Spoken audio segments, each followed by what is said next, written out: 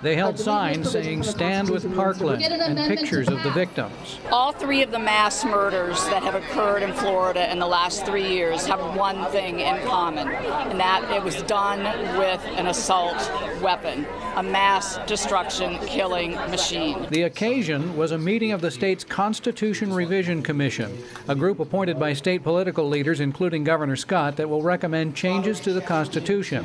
The League of Women Voters, among other groups, wants bans on assault weapons and large ammo clips. Speakers here today are saying this is not a Second Amendment issue and that most people favor reasonable limits on guns. I am a concealed weapons permit holder.